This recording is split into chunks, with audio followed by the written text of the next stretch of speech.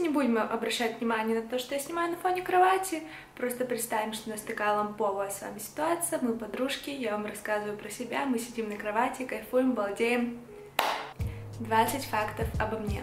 Первый факт — это то, что меня зовут Александра, моя фамилия Чистякова, и я родом из Мурманской области, с маленького города Мончегорск. Он очень красивый, но очень маленький. Население там около 40 тысяч человек, и делать практически нечего, кроме того, как смотреть на его живописную природу.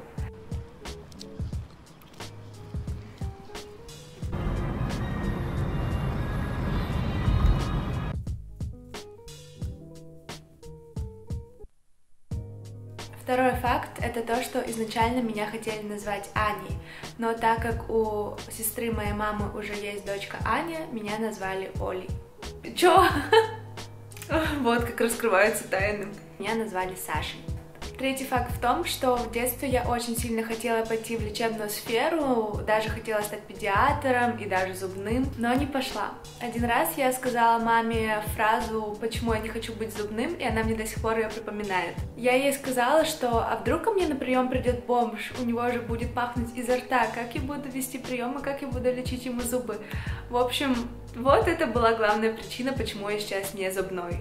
В дошкольное и школьное время ходила на достаточное количество кружков, пробовалась, как-то ходила на балет, на фитнес, на гимнастику, поделки, на бисероплетение, пробовала себя в вокале, танцах. В школе занималась театром, но в итоге отдалась музыкальной школе, за плечами 8 лет музыкального образования по классу синтезатор, закончила со всеми пятерками. До сих пор играю, но уже реже, это дело люблю. Пятый факт в том, что любовь к видео у меня с детства, и смотрите доказательства. Это Клеопатра, и, наверное, здесь где-то рядом с ней мумия.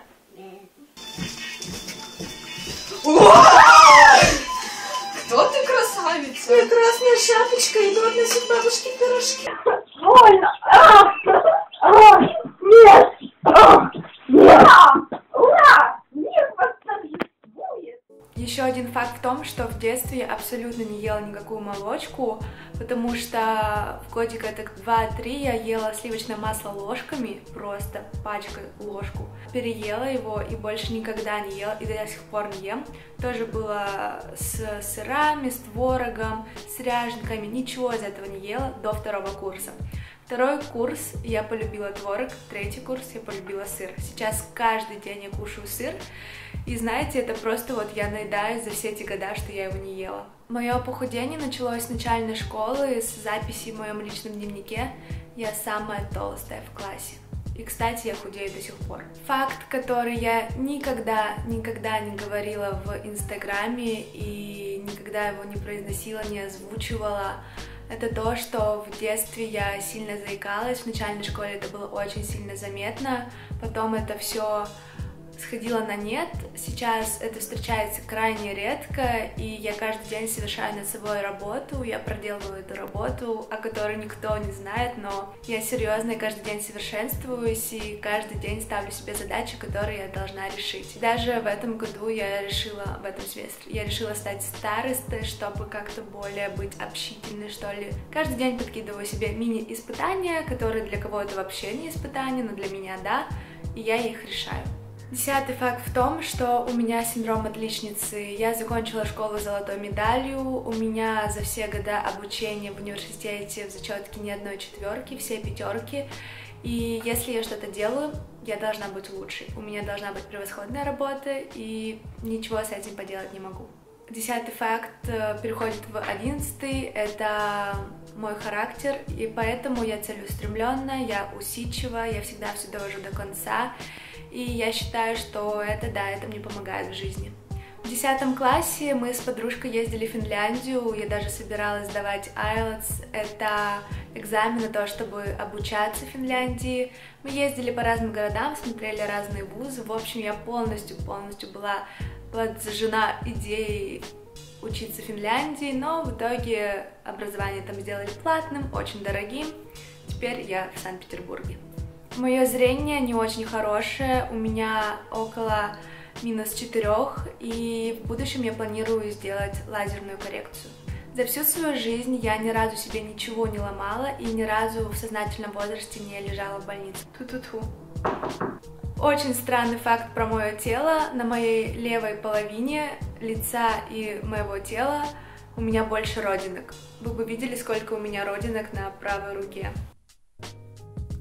Я очень быстро хожу и терпеть не могу медленных людей. Не могу терпеть, когда они идут и не дают мне проходу. Я просто внутренне бегу. Я вечный бегун, и мне это нравится. Фильм детства, который я могу пересматривать миллиарды раз, это 9-10 королевство. Я его смотрела просто чуть ли не каждый день дома. И могу сейчас также пересматривать, он никогда не надоест. Фильм в моем сердечке. Очень странный факт, но, наверное, я хочу, чтобы вы о нем знали. Это то, что в моих мечтах выйти замуж за темнокожего, потому что мне очень нравится смешение кровей и смешение цвета кожи. Очень-очень красиво получается. Никому не говорите. Я никогда не красила волосы, у меня нету пирсинга и нету татуировок. Ну, пожалуй, вот сережки только проколоты. Раньше хотела проколоть сережку в нос, но потом подумала, что у меня нос и так слишком большой, это будет еще больше выделяться, поэтому нет. Татуировку планировала сделать, но передумала, потому что это как бы на всю жизнь, и я не знаю, надо подходить к этому с умом, поэтому пока что не сейчас. Это были все факты обо мне. Надеюсь, тебе было интересно познакомиться со мной. И если у тебя есть какие-нибудь вопросы, или тебе что-то понравилось, или у нас какие-то факты совпали, то пиши в комментарии, будет очень интересно почитать и ответить тебе на все. Спасибо за просмотр и до скорой встречи. Люблю тебя.